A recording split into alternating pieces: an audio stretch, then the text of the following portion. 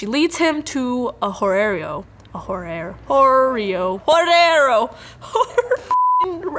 Okay. She leads him to a granary.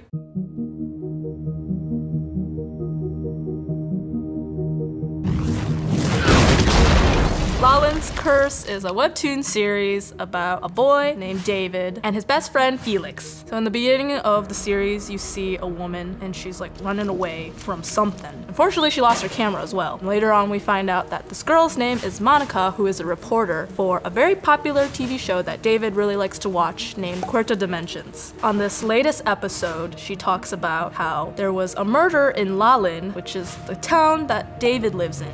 There was a girl who had saw a demon eating a man in the woods, and she's trying to find the demon. So early on, you see David, and he's stargazing, hunting for some little aliens in the sky. He stumbles upon the camera that is Monica's, and he goes back home, and he shows his friend Felix, and he's like, look at this shit.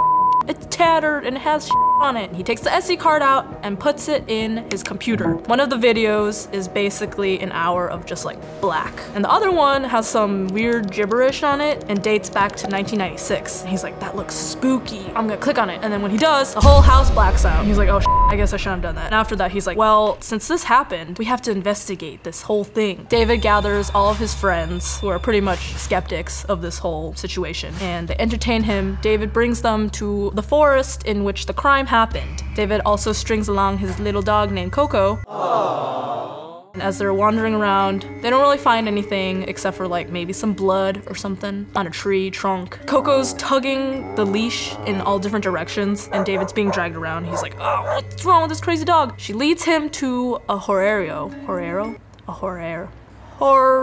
David's dog Coco drags him to a granary, and she digs up a bag, and he picks it up and he's like, look at this, and it's greasy and it smells really bad, and his friends are like, put that down, dude. And then a hand drops out and it's maggoty and gross and green, and they all run screaming, and they're like, we're never going back into the woods again.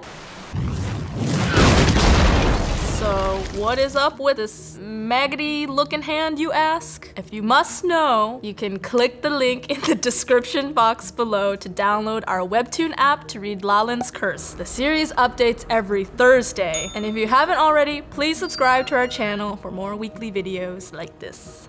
Thank you!